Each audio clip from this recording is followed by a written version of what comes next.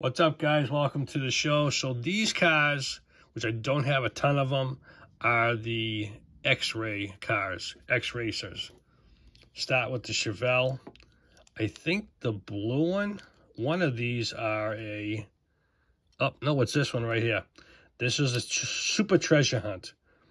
You can see that symbol right there in the back. This is a super treasure hunt, or a treasure hunt, whatever you want to call it. It's a Chevelle, probably like a 68, 69 Chevelle treasure hunt. I don't know, other than the symbol in this thing, it's beautiful, it's nice, absolutely awesome. Take a look at this one. You can tell it's just not as fancy, but it's still nice.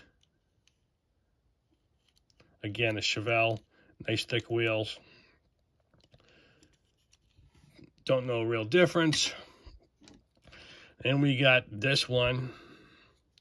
Again, the cars, you can see right through them.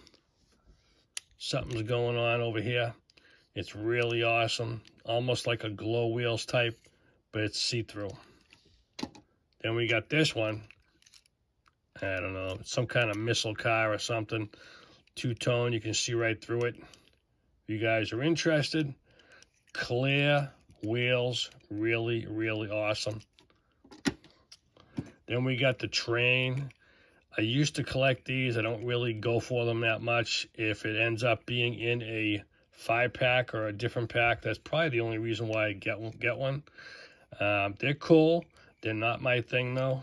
So there's that.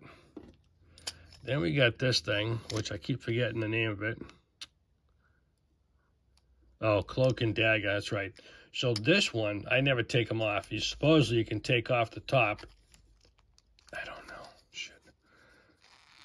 Oh, God, I hate to break it.